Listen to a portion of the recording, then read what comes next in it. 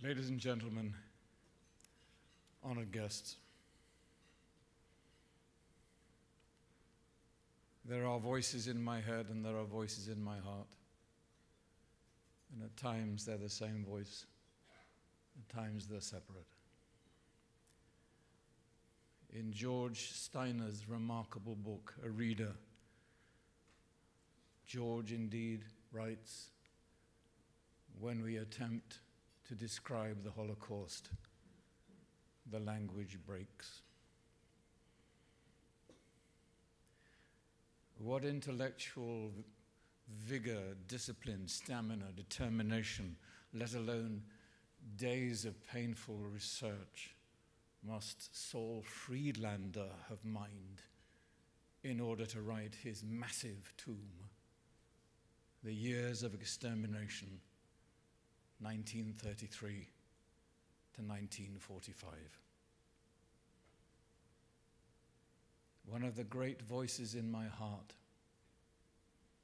is Simon Wiesenthal, whom I first met in Vienna, of all places, in 1988. I visited his office where he gestured to his mass of files and said, "Blood turned to ink." Later, over lunch at the Schwarzenberg Hotel, he told me of the liberation by Americans of Mauthausen. He said, all the liberated prisoners had a flag of their home nation, but we did not have a Jewish flag. Some of the prisoners tore up their blue and white striped shirts, and somehow they fashioned a Jewish flag, which they were able to wave for a few precious moments, after which they collapsed in exhaustion. It was their final act. He paused in telling this story and wiped openly wept tears with his hand, thus.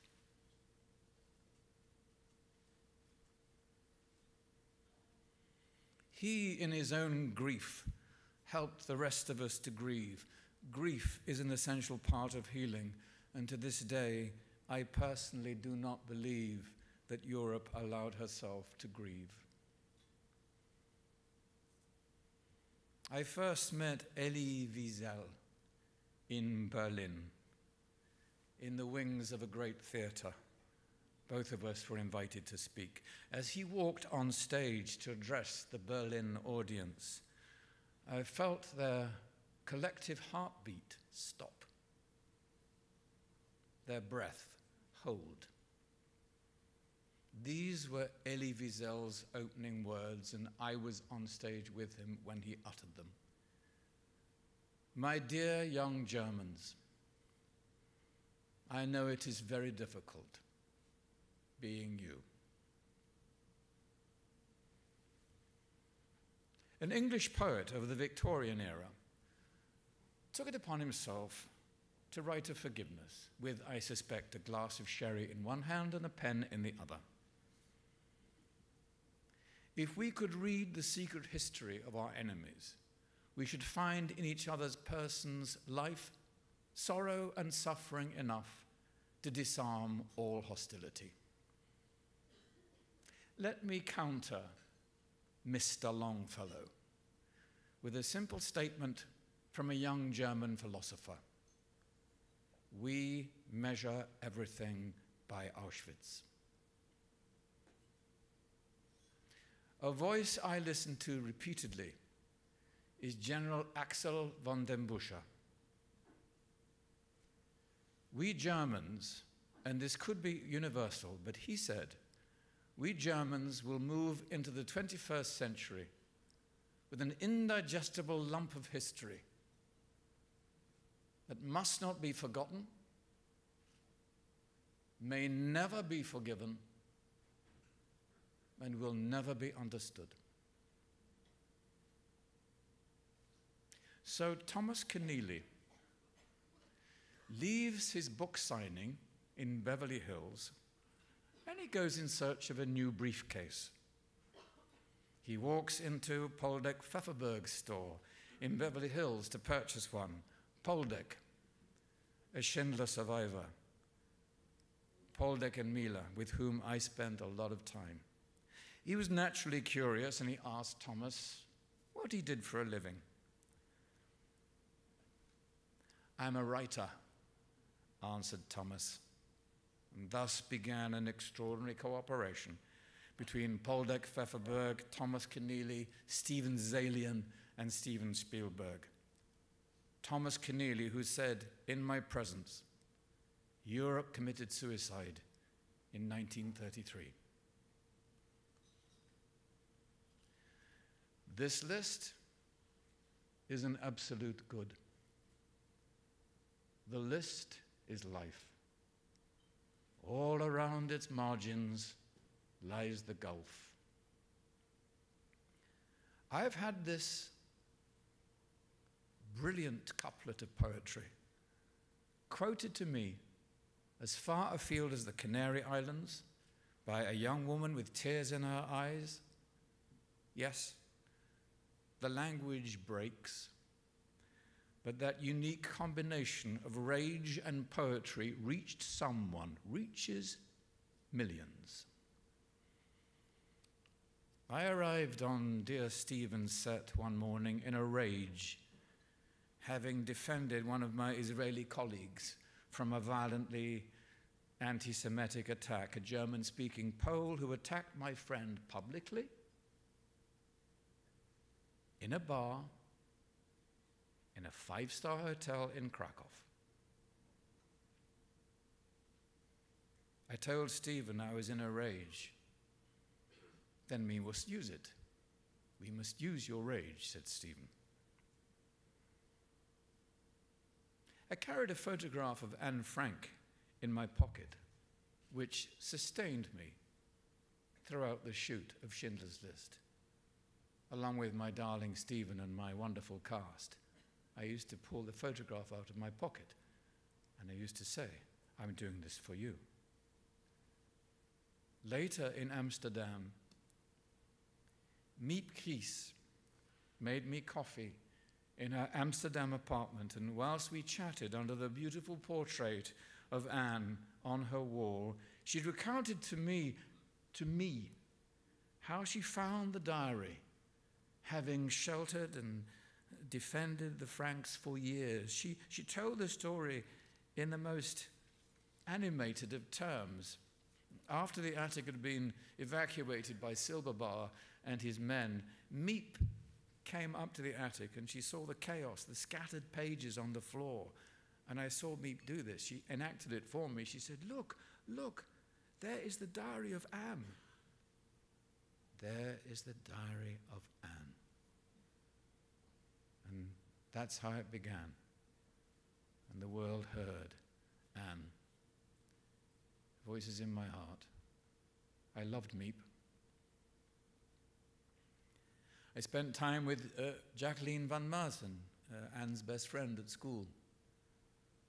But what remains with me is a man who worked with Otto Frank after the war. He waited outside my trailer. He wanted to meet me. And I left my trailer, costumed and made up as Otto. And the man opened his arms when he saw me and cried, "There is my friend. There is my friend." And this, dear members of my profession, is our task. That unspeakably difficult though it seems, when a yellow star appears on the screen, we must make audiences make that connection, make that realization. There is my friend. To the members of my profession, Kate, my wife, the actors, directors, writers, producers, agents, let me say this. When your motives are pure the angels will come. When you walk into that office with your precious manuscript under your arm, your story from those years of extermination, be empowered by this. Think of the millions of lost stories, the silenced stories. Shakespeare's Hamlet's last words to his Horatio, his friend, and draw thy breath in pain to tell my story. Let me conclude with the words of my two dear friends, Elie Wiesel and Simon Wiesenthal. Elie. Let us tell tales. All the rest can wait. All the rest must wait. Let us tell tales. That is our primary obligation. Commentaries will have to come later, lest they replace or becloud what they mean to reveal. Let us tell tales so as to remember how vulnerable man is when faced with overwhelming evil. Let us tell tales so as not to allow the executioner to have the last word. The last word belongs to the victim. It is up to the witness to capture it, shape it, transmit it.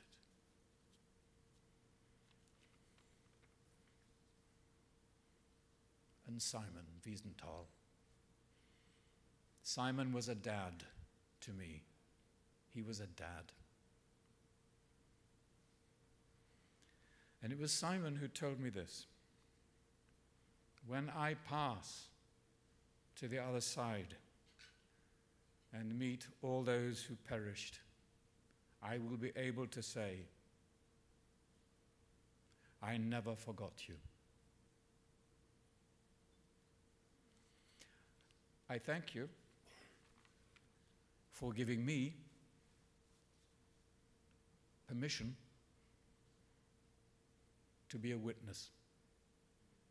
Thank you.